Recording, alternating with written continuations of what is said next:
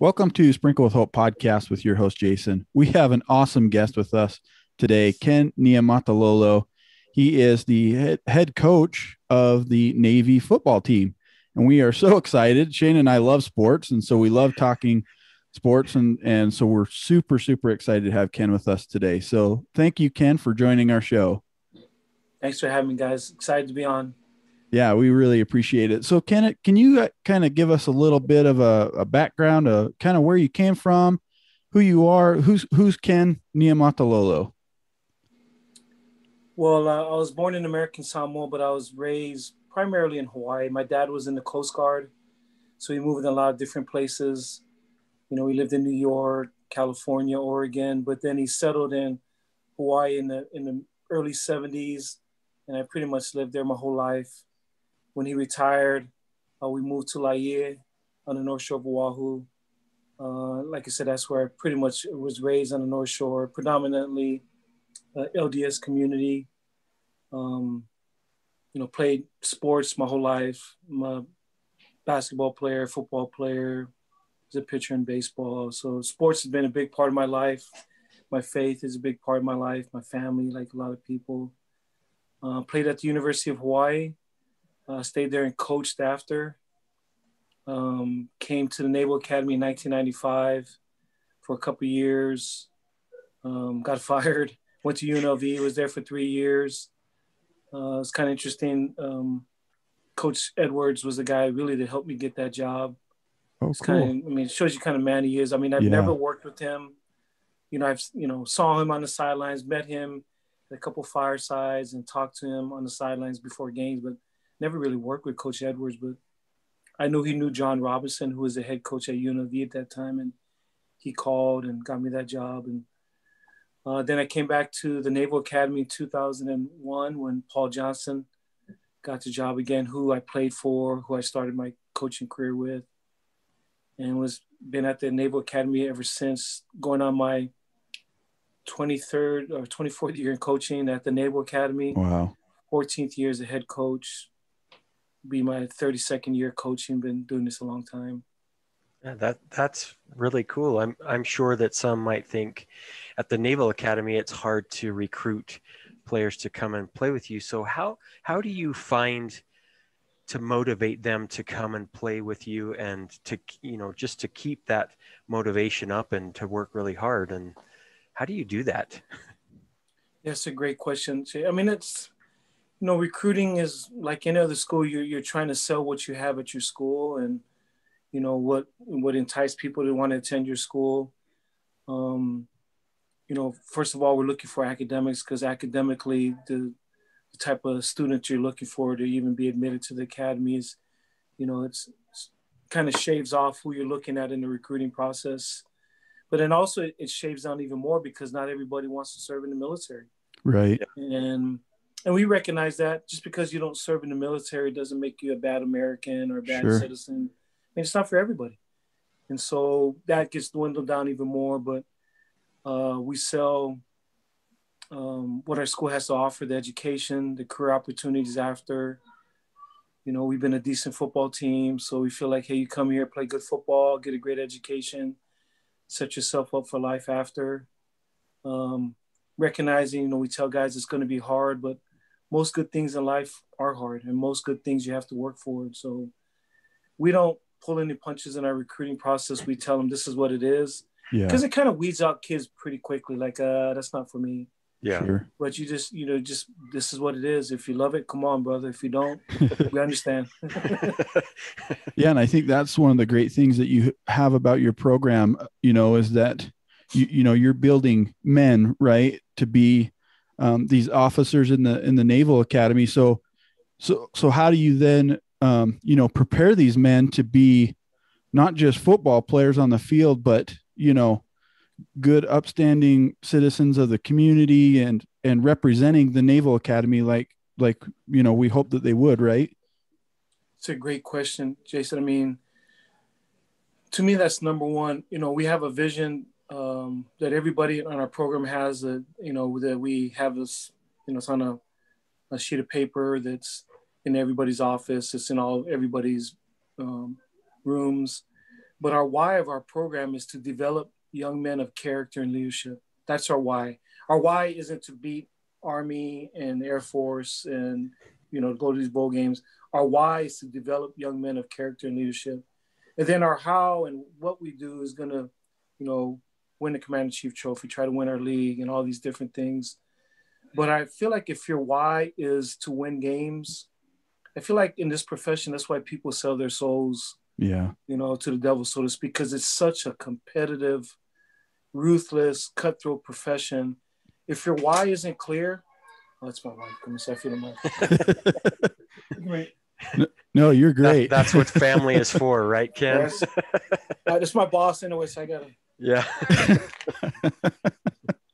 So what ended up happening, we have an uptick of cases at the academy, of COVID cases. So they kind of shut things down a little bit. So we're back to, it's almost like last year. So we're back to working at our offices for at least 14 days to let us back in. But to get back to it, I feel like your why has to be clear. And that's our why, to develop young men of character. So really my number one coaching rule for our coaches is treat somebody like you want somebody to coach your son. And so the foundation of our coaching is love, and so, just we hold people accountable. That doesn't mean you have to swear at people. You can be demanding without being demeaning. But really a lot of the leadership stuff that I do in my team and coaching, I learned in my home and I learned in the church, being a member of the Church of Jesus Christ of Latter-day Saints. And so those are the two great leadership places that I've learned. And I find it interesting because I'm at an institution where it prides itself in being the leader and the leading institution in leadership. And I've been to many seminars and had different places of learning leadership in the ways of the world, so to speak, the philosophies of man. But my leadership stuff have come from my upbringing, my religion, my faith, my culture. We're family oriented. So I think it's bode well for football because you're building a family. There's ups and downs, there's goods and bads, there's wins and losses, but you learn to stick together. You learn to, put the family ahead of the individual. And it's some of the same things that I try to create on our football team. So yes, I want to win games in the worst way, but more importantly, I want guys to graduate. I want to create fathers and husbands, help them. And so I found is keeping your why clear is allowed, even through ups and downs of this profession, to don't break NCAA rules, to, just keep recruiting right. Just stay on track. But if your why is about winning games, I feel like it goes like this. And like I said, I mean, it kind of is crazy to hear that because in my profession, if you don't win games, you get fired. Yeah. Yeah. But I've tried to get our structure where it's on a firm foundation, that it doesn't, with the storms of a season, the storms of life, it's rooted in place. And with the good and bad, you continue to keep going forward. I love the things you're talking about because to me, I can see the foundation that you're building with your organization and the culture of the football team. And that leads to life. There's life after football for all of these kids. And I think if you're building that why and instilling that into them, then they're going to be better men in the future. And that's on you. That's you as the coach and as their mentor to have set that why and that foundation. You've talked some about your family and your faith, and some might not know that you've also been in a movie. So talk about that a little bit, about maybe family and faith and those type of things. Well, being selected, well, when we first got the call or the email, I'm trying to remember if it was a call or email so long ago, but first of all, we're like, you want us? Why us? and said, okay. And, and it was basically what people in our church are trying to do is just get different people from different walks of life, from different parts of the world, and just really just to show who we are, members of the Church of Jesus Christ of Latter-day Saints, that we're normal people, that they just want to show who we were. And so I said, okay. But it started off, I thought it was going to be like a movie at the Temple Visitor Center that they just show. But as it started to get going, you know, our producer Blair was just telling us, you know, this might be a little bit bigger. I'm like, what are you talking about? Just, well, you know, the way they're going, you know, they were talking with the leaders of the church and the brethren and people, and just some of the thoughts that, you know, they liked what was happening with, you know, all the different families and what it was portraying, that were just shows who we are. And eventually say, hey, they're going to have a, you know, a premiere, and it's going to turn into a movie. Like, whoa. So that's really how it inspired. It started from an email and a call, and yeah, we'll do that. And that's fine. And what do? Do we, you know, nothing. We just come and film you guys. You guys just live. So at first it was a little awkward. You know, they'd come, you'd be at eating. Okay, we're just going to film you guys eating. And like, okay, hi. You know, it became really, and every time, no, just relax, just be normal. But it's hard, you know what I mean? Like, yeah. Then you fabricate stuff that you normally wouldn't ask your kids, you know what I mean? Like, it's like, no, just relax, just do it normally. And so I thought, you know, it's cool for us to kind of meet the other families, you know, because like I said, they weren't only from the United States. Yeah. So I thought that was cool just to see people. And again, it was just more of a movie just to show that our church, we're just normal people, all walks of life, doing a lot of different things. And I thought it was interesting because it's during the course of that season, that was a rough season for us. Mm. You know what I mean? So faith-wise, you know what I mean? Like, you know, it was something that tried me because like, hey, I'm here doing something to, you know, be faithful to, you know, because I love the Lord. I love my church and I believe in it. And then my testimony is strong. And so we're filming this video, and it's like, it was our first losing season. You know, I was like, wait a minute, how does this work? But I just, you know, because you can't separate who you are, I don't think. Yeah. You are who you are. And so people like, you know, like I've said this before, like I pray about certain things in games, not so much to win all the time, but just pray about things things that you studied, maybe that you could remember. Just like if anybody have a test or something, right. You know, stuff that I work can just, you know, just help me to be able to remember things. Or so I pray for those kinds of things in my profession. And sometimes, you know, maybe people not of our faith may not recognize it, or they may not believe in that, which is fine. Everybody has their own prerogative. Sure. But even sometimes in the church, people like, no, the Lord doesn't care about what you're doing in the game, doesn't care about your team and I don't know if I necessarily agree with that. I'm not saying that he's going to make us the national champions or anything. That's what I'm saying. But I think the Lord's concerned with all of our lives. Absolutely. And how we're doing, whatever your profession is. And he wants you to be successful. And I think, you know, and so, you know, because I remember saying that once, you know, we were in a church in a priesthood quorum and talking, and, you know, it kind of came up and I mentioned that. And the person kind of said, well, you know, the Lord's not really worried about Navy football. And I kind of stopped him a little bit. I was like, well, I agree with you since it's not everything's about Navy football. But I know that the Lord cares about you. Yeah. He cares about you. And I always bring the example of you raising your crops and stuff, that the Lord, he wants to help you. You know what I mean? And, you know, everybody has different crops. Everybody, I mean, you guys, this is how you guys are making a living. And, you know, you try your best, and, you know, hopefully you get some blessings to try to help you along with it. I mean, I know you got to work, but, so I guess that was a long answer, but what I'm trying to say is it was all me, you know what I mean? It was all one. I couldn't separate it. My faith, my being a coach, my culture, you know, being Polynesian, being someone, it's just me. And so it's, when I did that, like, well, I'm not any different. You know what I mean? I'm the same person. I'm a fiery person. I'm a competitive person, but I'm just a normal person. I have a lot of flaws.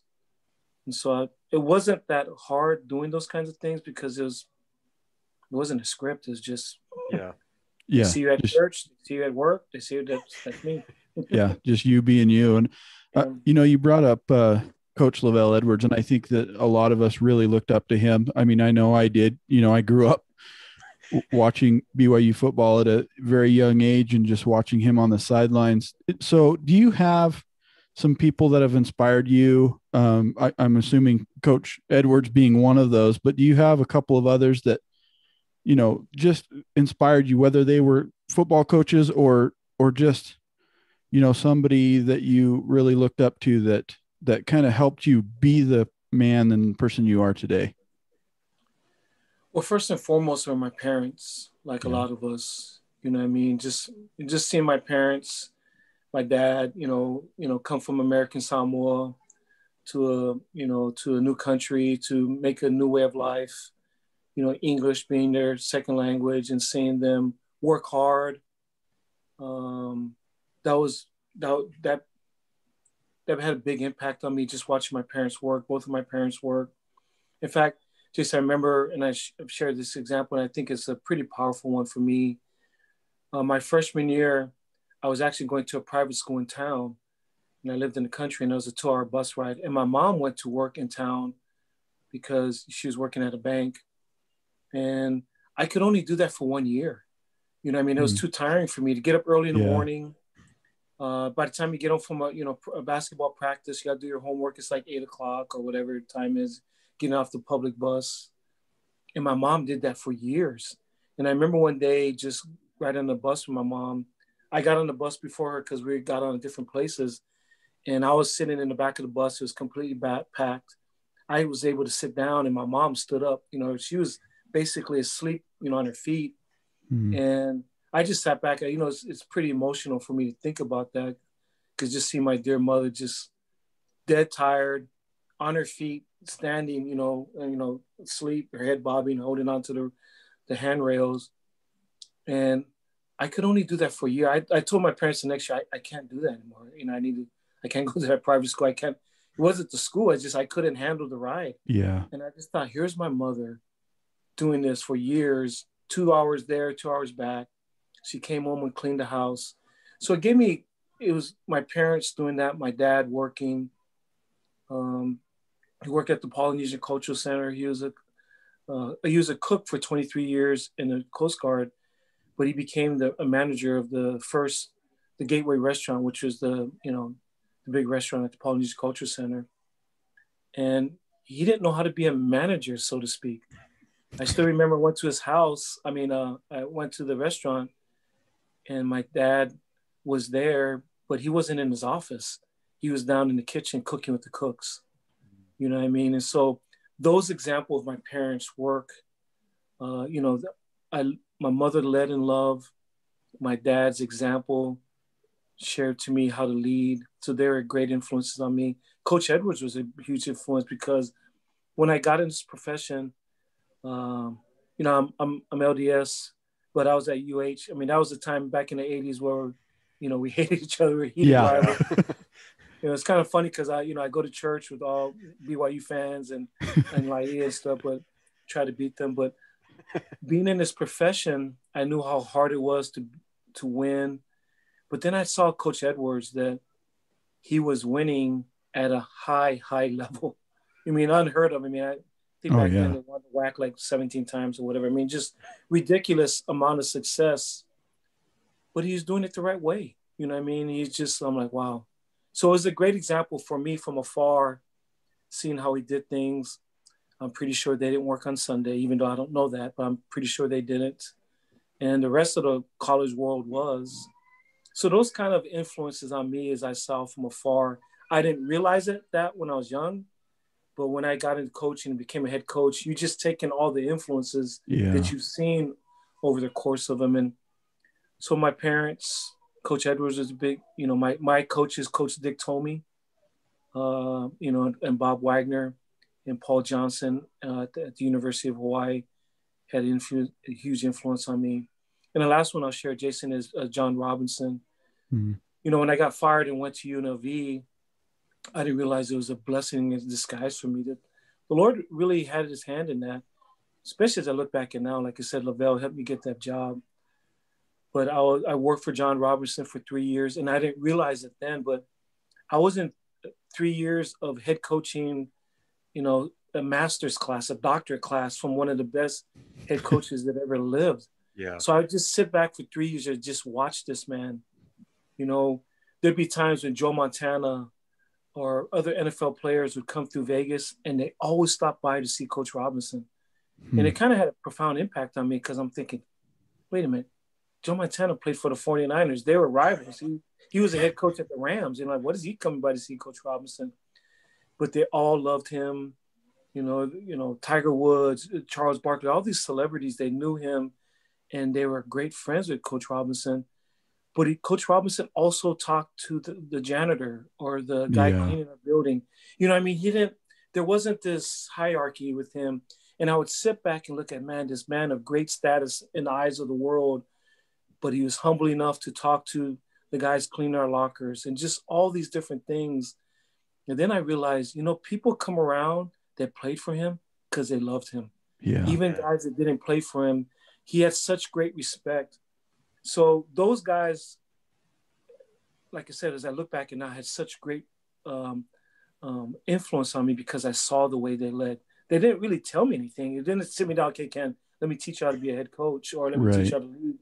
It was just their influence, watching Coach Robinson from afar, Coach Edwards from afar, my parents, my coaches, my head coaches at the Hawaii, Coach Johnson and Coach Robinson there. And so all those people, and I'll just say this, but really the biggest influence on me in my coaching and my leadership style has been the Savior. Yeah. I just think about how the Savior led. There wasn't any coercion. He loved people. He taught. He was merciful. He was forgiving. He held people accountable. Wrong was wrong and right was right.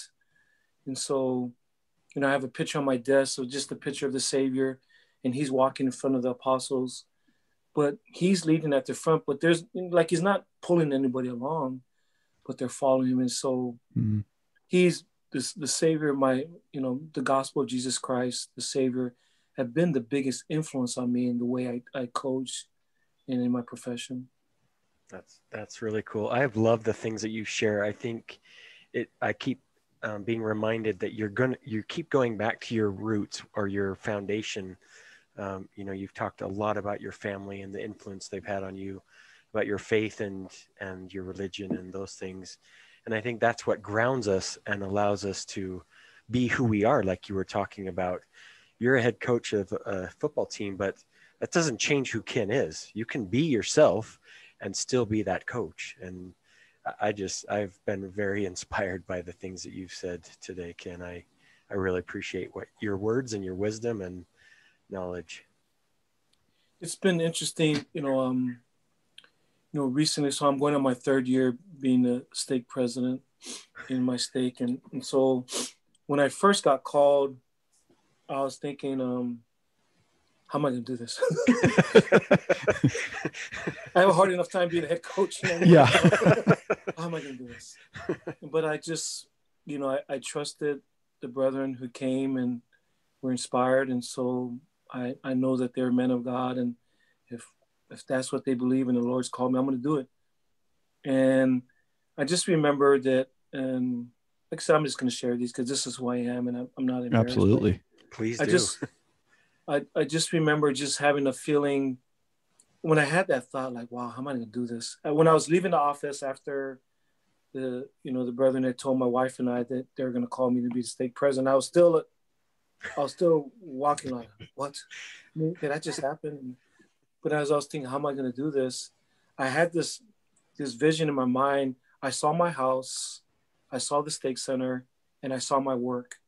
And they're literally within 5 minutes of each other.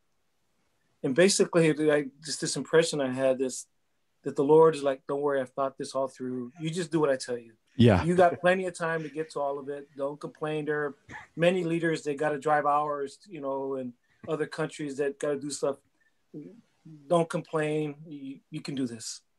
And I saw that in the first year. There are literally some times that I was coming off the practice field, shower, maybe, 6:30 or 7. And maybe I had my first appointment at 7:30 and I could make it. Yeah. I could get there. And then we had our first season as being the stake president. It was the best year I've ever had in coaching. So I was thinking, okay, Lord, I get it. Just basically, Lord's like, don't question, just do it. Yeah. But then this year, we had my worst year ever. And so it's almost like I've been thinking like, okay, when things are good, are you faithful? It's easy to be faithful but it's going to be the same way when things aren't going so well. And I find it interesting because it's what I tell my players all the time. In their leadership position, I say, guys, it's easy to lead when things are going well. And all this, it's awesome. Yeah. But someday you're going to be a father and things are going to break down and, your kids are going to question things and there's going to be a family fight or sickness, or you're going to be a owner in your company or something happens, or you're going to be a leader of Sailor and Marines and things are going to break down. Can you lead them through adversity? And I found that interesting this year that, that happened. I'll kind of go back real quick, Jason Chamberlain. When I had that interview to, become the stake president, as I sat down, I didn't think it'd be me. How they bring certain people to come, and I know it's not gonna be me. They've got way more, a lot of people way more qualified and more spiritual than me. But I just sat down with the brother, and he just asked me, how's your relationship with the Lord? And I just remember bawling. It was crazy because I came in there like, hi, Brother Niumatalolo. Hi, I'm so that's great. And how's your relationship with the Lord? And I just started just bawling. And then I started to realize that year, we were having a horrible year, and it forced me to get closer to the Lord. I'd go early to work. I'd walk by myself, listen to general conference talks, read scripture, just to get my mind right, because I know that when I can feel the Spirit and that when I feel those promptings, I'm a much better person, a much better father, much better coach. And so I'd go early. And because we were doing so bad, I was going a lot early because I feel like early in my career, the 12 years prior to that, the Lord I could always feel things. I'd go to the Lord and pray and ask for answers. Lord, can you help me with this? And I would receive responses, do this and do that. But this season, I wasn't getting anything. So I remember asking my wife, she's like, what do you think? What's going on? I said, I don't know. And I know my wife's probably looking at me. Are you doing anything wrong? Are you doing anything that's prohibiting you from receiving revelation? And but I said, honey, I don't know. I just I pray for guidance on certain things, and I was just getting blanks. But I didn't realize that just forced me to get closer and closer. I realized now the Lord hadn't left. I just had to keep doing my part and keep doing that.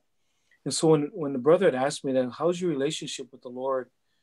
And I just cried and said, I had never been closer. But if it wasn't for what I was going through, I don't know if I would have humbled myself. If we were successful, I don't know if I would have humbled myself. I was reading my scriptures and praying and going to church and fulfilling my callings, but not to the point where it forced me to basically, I was desperate, really seeking answers, really getting on my knees. And I found that, this year, even with this bad season, I felt like, I'm okay because my foundation is strong. I know the Lord will help us. I've seen it before, but it's been very interesting for me to see just this whole process of seeing how I kind of look at it like, if you're a farmer and you had a year plentiful, you thank the Lord. But maybe you're a farmer and you came somehow your somebody your crops burned. I'm not gonna chastise the Lord. I'll just go plant my seeds again. Yep.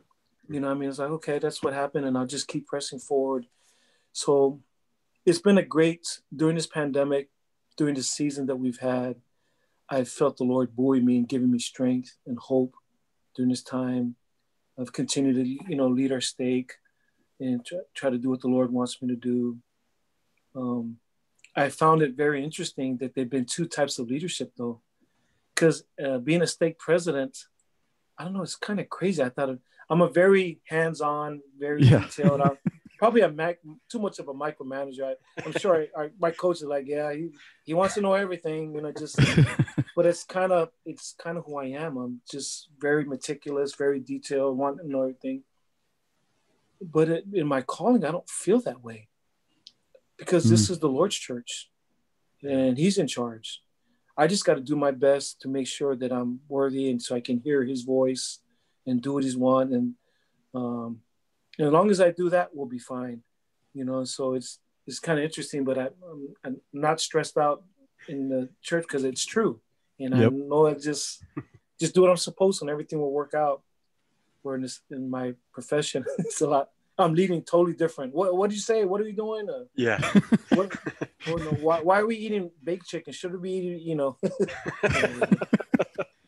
Okay, I've really appreciated, what you shared with us, and getting to know you a little bit better. I truly have been inspired with, what you've said, and, the things you've shared, especially, centered around your faith and your family. To me, that's, the center and the core of your life, and what better thing to have centered around than those things. Right. And so, anyway, Shane and I, at the close of, of our interviews, we like to ask 2 questions. And so we refer to this as the double down dose. So it's the double down dose. Whoa. Well, let me drink my shake real quick before you. Yeah, you're good. I'm ready. Okay. So we ask 2 final questions. I'll ask one, and then Shane will ask the other one. But what is your definition of hope, or how would you define hope? That's a great question. Define hope as a brighter future. So for a brighter future ahead. And really, my definition of hope is in Jesus Christ. My definition of hope always centers on Jesus Christ, because through Him, all hope is available. So, and like I said, that's whether it's in my work, my faith, in all walks of life, hope is always centered on Jesus Christ.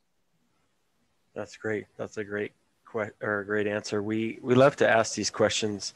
Sometimes we find that people don't think a lot about what hope is, or so the second part of the double down dose is, how would you define love? Just what I just said, hope is, I define love as a savior.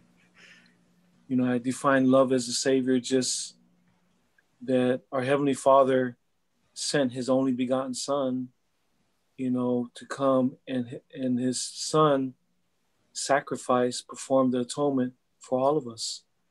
And as a father, I think about that. I can't fathom that, to see, to sacrifice your son.